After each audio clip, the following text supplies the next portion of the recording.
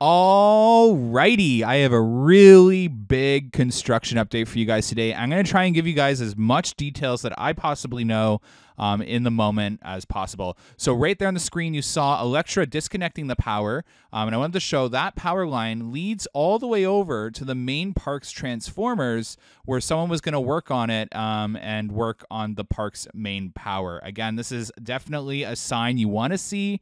It aligns with actually even the new construction trailer popping up in the construction area where they store track usually, if that makes sense. So you're going to see it in a sec, but there's a little section of the parking lot where they store track, construction trailers, and anything else. So there's the new construction trailer, and there's some forms stored there under those orange tarps that are now displayed as well. So those forms were used to, for example, build those new forms that are in the exit way or entrance way of that new mountain cutout that will then become footing. So as you just saw on the screen really quickly there are threaded rods, there's rebar as well that becomes rebar cages, and rebar that also becomes formations like building formations, pathway formations, and all that. So, wow, there's a lot to go over. Front gate, a lot of work going on still. That main left building still showing a lot of signs of work going on. The brickwork is still going on at front gate as well. Outside of that, not much visible work that we can make out. But Leviathan's welding is honestly looking really good. I'm really excited to see the finished product. No signs of anything significant at Backlot Restaurant as well, or coasters or Swings of the Century, so nothing going on there. No coaster signs in the 2025 speculated area as well, so no signs have come outside of that mountain. They are working really hard on drilling, so you'll see here they have moved over to the right side of the tunnel now. They are, what's the word I'm looking for? Drive piling to restructure that mountain and make it a lot stronger again. So definitely something we want to pay attention to. Alpin, I did learn, is the correct way to word it. Lots of work going on in Alpin. So they are refreshing all of the buildings from what I can tell down to the games.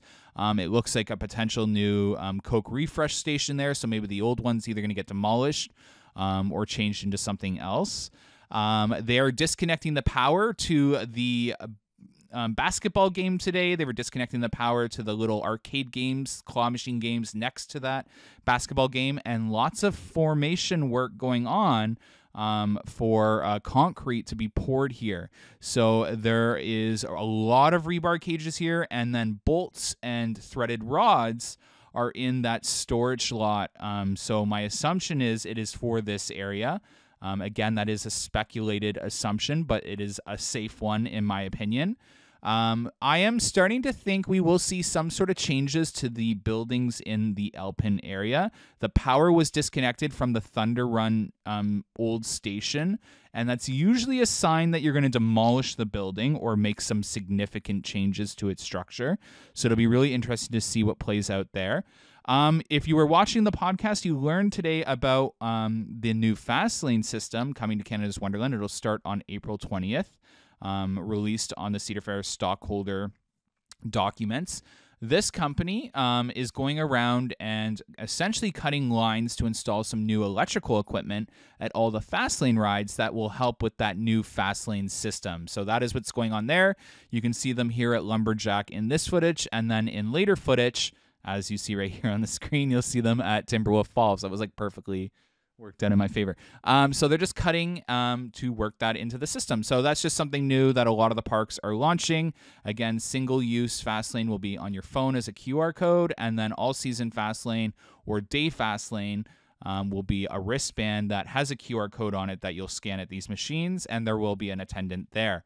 Outside of that, not too much else to report. Again, if you look closely, they are definitely getting ready to do some sort of threaded rod or rebar structure for either walls and anything else that will be involved in that kind of area. So from a logical guess from an engineer who looked at this and compared it to other projects, this is showing signs and similarities to a launch building. But I do want to stress that is a speculated guess.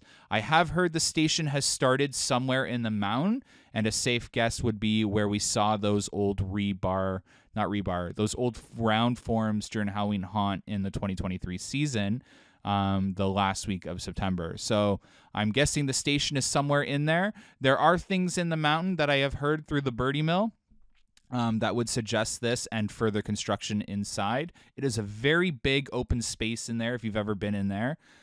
So I'm really curious to see what this ends up being. Like, is it going to have 2 launches like we suggest here, and the possible maintenance tunnel in quotations? Is that going to be a launch as well?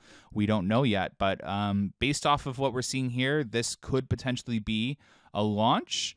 Or a brake run would be another guess. So who knows? We'll have to see how this plays out.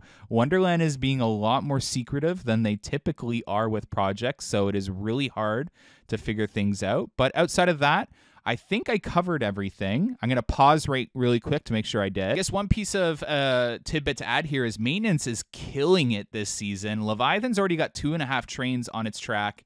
A lot of the kids' rides are done, and a lot of that off-season work is just moving a lot quicker than we've ever seen before. So just a huge kudos to the maintenance team. Like, I can tell how ahead you guys probably are, knock on wood. But yeah, outside of that, not much else going on. Again, the tunnel is moving along really well.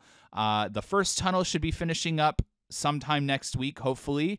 And this second tunnel, we should see a lot of action around the Wednesday, Thursday, Friday mark in terms of what it could possibly be. Anyways, thanks so much for watching today's construction update. Have a good one, guys. Bye.